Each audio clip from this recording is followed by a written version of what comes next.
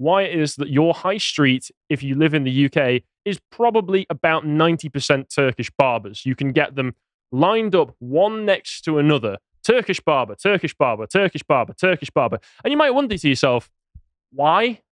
Why are they all opening up shop? Surely the market is oversaturated with these at the moment. And also, how are each of these businesses, the people starting these businesses, getting the cash up front to be able to open up in what is generally quite high value, high street property in the first place? Because you look at them and you go, this is prime real estate for any business. If you're in the center of a town, anywhere in England, unless you're in like a remote rural village somewhere.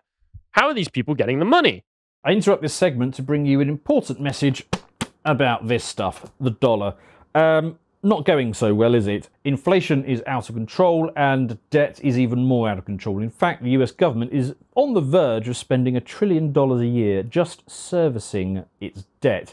It spends about $6.6 trillion and it only collects about $4.6 trillion in revenues. So you can see that this situation is, rapidly taking a turn for the worse.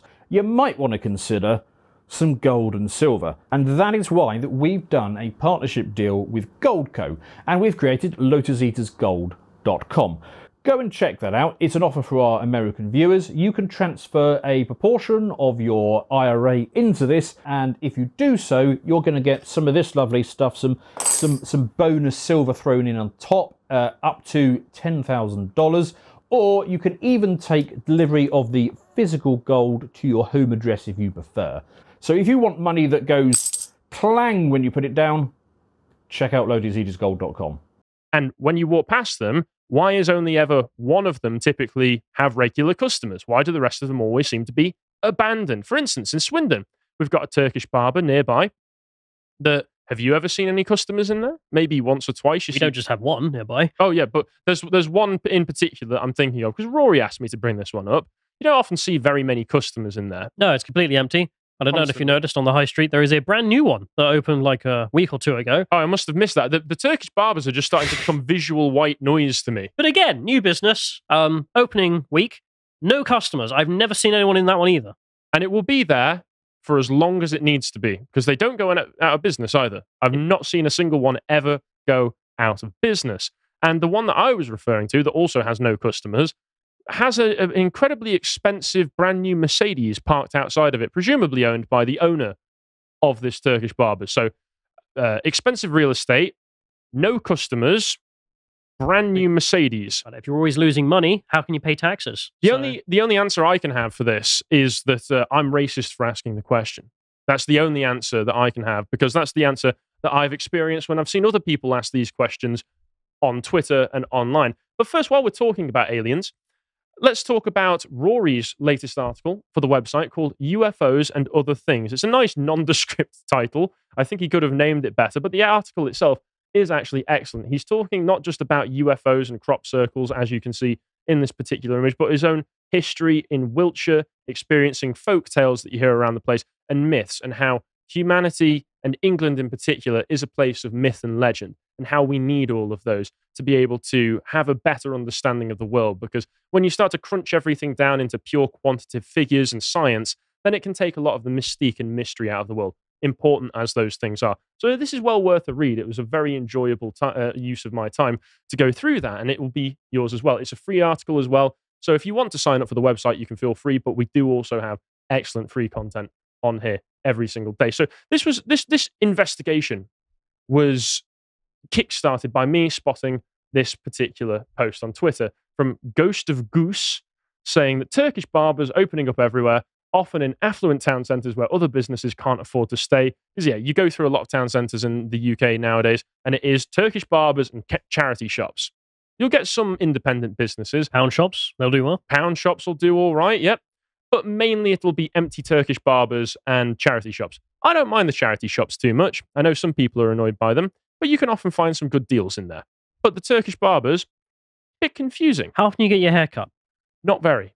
Since 5 years ago. You may have noticed that I've not had my hair cut for a little while now. No, but a massive increase in barbers, not many more people suddenly getting double the haircuts they used to.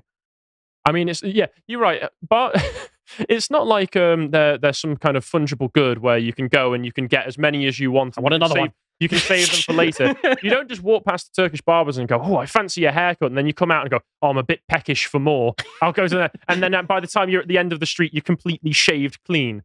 You've got a cue ball going on. Would be a laugh. Like the pub crawl, but the barber crawl. The barber crawl. It would be a laugh, but that's not how these businesses tend to work. And this Ghost of Goose points out that they do bring down the tone of an area terribly. And because, I'm sorry, they do.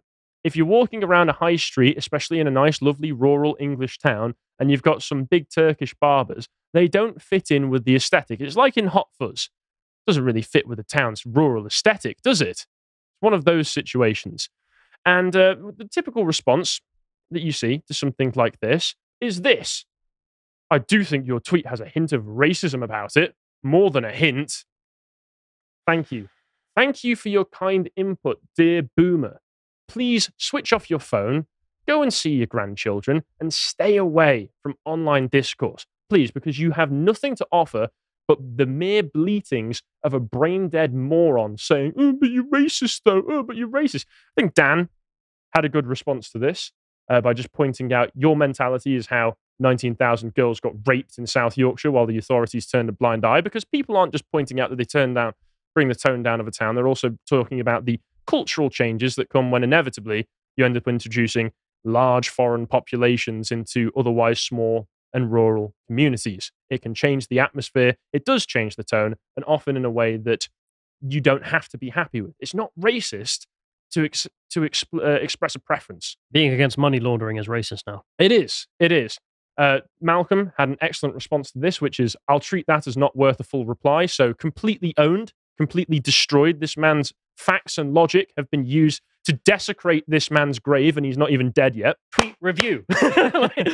Tweet review. That's what we're in right. What we're doing right now. I just want to point out as well that a lot of people had this kind of response where they pointed out to Dan.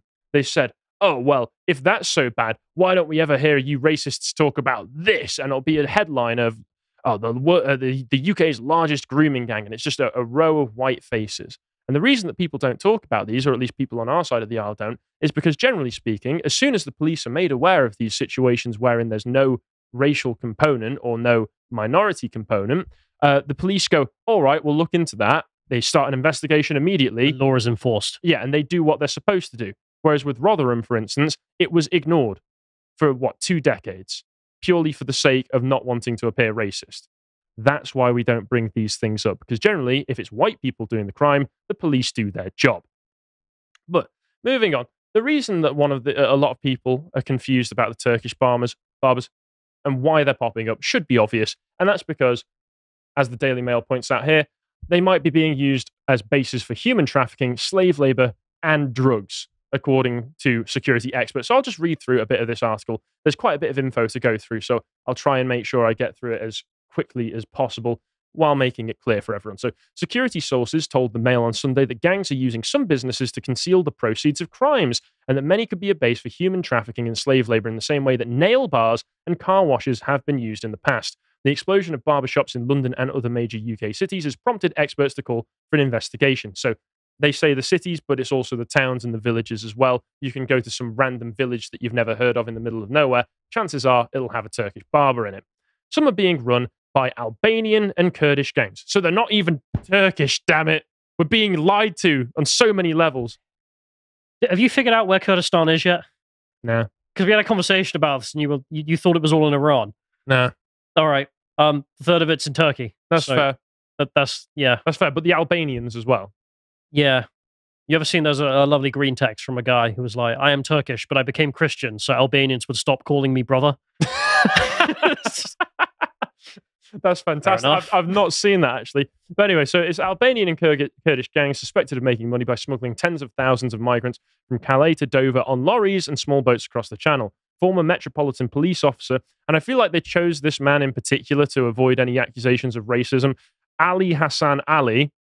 We were just like, okay, we need to get this guy's opinion on it just to make sure. Said, Right across high streets, we have seen a boom in barbers opening up since the pandemic. A lot of these shops have thousands of pounds of equipment, but no customers. While in some of these cases, shops will be involved in legitimate business, from my own experience, there is strong reason to believe a large number, particularly those owned by Albanians, Turks, and Kurds, have links to organized crime. This can be people smuggling and, in some cases, drugs. We know that people smuggling gangs in Calais have been traditionally operated by Kurds, but they are now working with the Albanians, presumably to smuggle across our new generation of cocaine dealers. He added, the sudden increase of barbershops is really concerning because they are playing a part in funding human trafficking and the misery that it causes. The latest data compiled by the National Hair and Beauty Federation shows that between 2014 and 2019, there was a 64% increase in the number of barbershops in the UK, from 7,958 to 13,046. So you've got what? Almost just a little over 6,000 more barbershops. Have we had almost double the need for haircuts? Nah. As you point out, has demand for haircuts and close shaves with a straight razor, have they really increased that much? I doubt it. This isn't a situation where supply creates demand. That's not one of those situations. Going to tell a short story. I'm not. All right, go on. Because been to a few of these before I figured out, and then went no. Yeah. I found someone that's a Brazilian place. Before you noticed the shackles on the people cutting your hair. No, the conversations I had with the people cutting my hair, what scared me. Oh, really? Because a few of them were clearly illegal. Like after talking to them, there's one guy from Syria, and I was like, "How did you get here?" And he just like told me. And I was like, oh, "All right." Oh, well, he just came straight out with it. Yeah. There was one guy from Iraqi Kurdistan. So we started talking about his upbringing. He told me he went to a university that doesn't exist. I then asked him about, because he was telling me he was there during the rise of ISIS and them taking over a large part of Iraq. So I asked him about that period, and he told me that ISIS didn't exist, and it was all Western lies. And I was like, okay, all right. He's like, hey, by the way, do you want a clean shave next to your neck? No, I don't. No, I'm all right. I'm good, mate. I'm not going to lie. Maybe that's wrong of me to think that maybe the chap who defends ISIS might be a guy I don't want with a razor in my neck. You know, while I could just call you racist, and I'm sure if dear old Malcolm were here, he would call you racist. I've got a bar recommendation for him. I can say that, you're alive. Yeah. So it turns out it was a good decision. Because otherwise, you might not have been. Not to say that everyone offering you a close shave with a straight razor is going to cut your neck, but generally, defends ISIS. If he's defending ISIS, maybe think twice. At the same time, let's carry on with the information in this article. The more upmarket hair salons have shown an increase of 21% from almost 14,000 to almost 17,000 from 2014 to 2019. According to the National Hair and Beauty Federation, there are over 46,000 hair and beauty businesses in the UK, with 3/4 of these employing fewer than 5 people. Last year, for a definitive example of one of these barbershops that has just been the front for a criminal organization. Let's just see this. An investigation by the National Crime Agency found that Gulwali Jaberkal, who was 33, was using his barbershop in Colindale, North London, as a front for organized crime. Really? I know, big shock here, big shock. The Afghan was trying to recruit lorry drivers to bring migrants from northern France and Belgium into the UK, offering around £2,500 per person smuggled. It's really weird, isn't it? That's a lot of money. I'm sure he was in the Turkish barbers, though. There's quite a lot of turnover. I have noticed that. Generally, for the amount of staff that they have and the amount of staff that they turn over and the lack of customers, you've got to think, these staff members aren't doing their job right, are they? That must be it. Has to be it. The close shaves they're giving people, terrible. The few haircuts, you're driving customers away, lad. We're going to have to bring someone in. And it's just the same problem over and over and over again. Can't get the staff anymore. No, just can't rely on good people. From northern France. He was arrested at his barbershop and last April was jailed for 10 years. I mean, longer than that, please. He's trying to sneak in illegal people into the country and sneak them into literal slavery situations. Deport, please. Or, him to Taliban, please. I think deport as well. Either jail him forever or deport him out of the country. Because 10 years from now, well, actually, probably 5 years from now, when he gets out, he will just try and do the same thing again. And the British security services will be shocked. There'll be surprised Pikachu face at the side. No one saw this one coming. 3 other associates of his received shorter sentences. The NCA The NCA recently warned that the amount of criminal cash leaving the UK has risen exponentially over the past 4 years, driven by Albanian drug gangs sending money home. Organised crime syndicates from the Balkan state have almost taken over the UK's cocaine market, while Turkish gangs have traditionally dominated the heroin supply. So we can't even get native drug dealers anymore. Terrible shame. I thought we voted Brexit for better than this. Trusted associates will be tasked. Okay, people joke like that, but it would actually be better if it would. Yeah, because there would be less violence. Because that's the reason the foreigners did take over the drug trade, is because they are more violent than the domestics. Yes. That's all my point. No, it is important to note that British drug dealers are actually our best drug dealers. they're our guys. Because if we get them found guilty, we can punish them here, whereas just deporting them isn't really a threat. And also, if we get them here and punish them, generally speaking, the police establishment won't be terrified of arresting them and actually punishing them for the crimes that they do and being afraid of being called racist for doing so, or inspiring hatred towards particular minority groups. Should actually run on a pledge to make all drug dealers British once again. I think we should. Yeah. That's what's going to win us the next election. You're going to get council estate after council estate will be voting for us. That's right, they took our jobs there, did. Okay. Make drug dealers British again, yeah. Trusted associates will be tasked with shipping back the proceeds of crime with businesses used as a front to clean the money. And that's why they're popping up everywhere. If they are stopped, they are able to argue that the wealth is from British-based businesses such as car washes, nail bars, or barber shops. Glyn Rankin, who used to work for the Human Trafficking Centre, which became part of the NCA, said, "It may be that people who are smuggled into the UK could be made to work in these shops until their debt is paid. We should be looking at them like we did at the nail bars and car washes." Last night, and this article's from March, I think. So that'll be back in March. A spokesman for the NCA said, "Money laundering is a key factor of serious and organised crime. The NCA and its partners in law enforcement, government, and the private sector are committed to disrupting the flow of illicit cash and preventing organised criminals from benefiting from their crimes." So maybe get in touch with the councils and tell them to stop letting so many Turkish barbershops literally engulf and consume the high street. Please. But let's look at another example of what I'm talking about. So there was this article from the Telegraph at around the same time talking about the same subject that gave a different example in here. So the police officers behind the UK's first child modern slavery prosecution previously warned that traditional Turkish barbershops are using slave labor, urging men who use these services to look out for exploitation. So when you avoided that close shave, you were just doing a citizen's work, all in a day's work, eh? I am indeed a vigilante. There you go. Thank you for your service, kind fellow. Hero Swindon deserves. I won't go to the Turkish barber. I'll go to the Brazilian. There we go. There is no English one. They're all gone. There is one. Huh? Yeah. Well, where? In the West Swindon Link Centre, there is a barber shop next to the Asda, which is owned and run entirely by English people. Give me a minute. Yeah, okay. You can look into that. You can book your next hair appointment.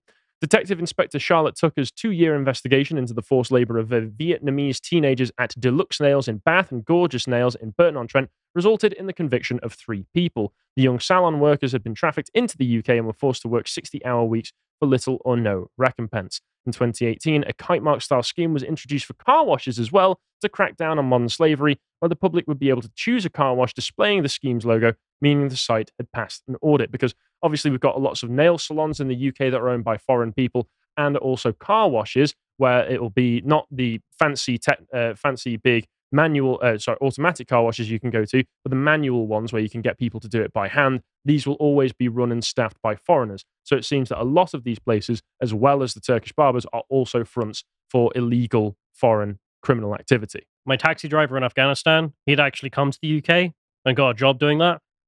Oh, so for sure. Yeah, there you go. When they arrested him and asked him if he wanted to claim asylum, he just said, "What is asylum?"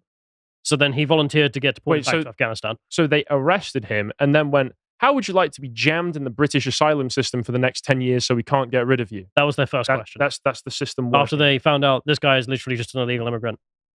They went, "Hey, would you like to stay here and leech off the UK government for the next 10 years? Brilliant. Thank you. Thank you so much, English police system." But along with all of this, all the organised crime, there comes a lot of the other problems that you just get with a lot of hostile foreign populations coming in, who oftentimes are actually quite hostile to one another as well, because criminals and criminal gangs, this may surprise you, don't get along with each other either. Big shock, I know. Pick your jaw off the floor. Feud between Summercoats barbers turned into fatal street fight. 5 men are on trial for murdering barber Seba Rash. A nice, typical Summercoat name right there. A Derbyshire barber was stabbed to death during an ongoing feud by a gang associated with a rival barbershop. Now, tell me, if you've been to Derbyshire before, these are just some... I say, could you imagine... the last English barber I went to, it was an old man running it. Could you imagine them having gang wars? I can imagine very slowly. Perhaps all of the combatants in the local gang war have managed to incapacitate themselves by blowing out their hips. They're writhing around on the floor in agony. When I read a story about there's a gang war between barbers in Derbyshire, it's like, oh really? That's all the information I need, is it? Yep. Well, tell me if these names sound like classic British names to you. So obviously we had a Mr. Sleman, who was known to friends as Seba Rash. These people who murdered him were Daniel Panahi, Kelvedon Harish Zandi, Mohammed Rasuli, Sam Mahazi, and Mohammed Sekak.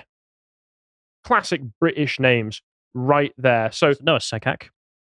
Did you? No. Neither did I. Neither did I. Then we got this one, which was quite fun. All I needed to do was type in Turkish barbershop into Google and then hit the news tab. And I found quite a few of these incidents. 2 discharged from hospital and Westerhope barbershop remains taped off after residents saw man on fire. What was the name of this barbershop, can you reckon?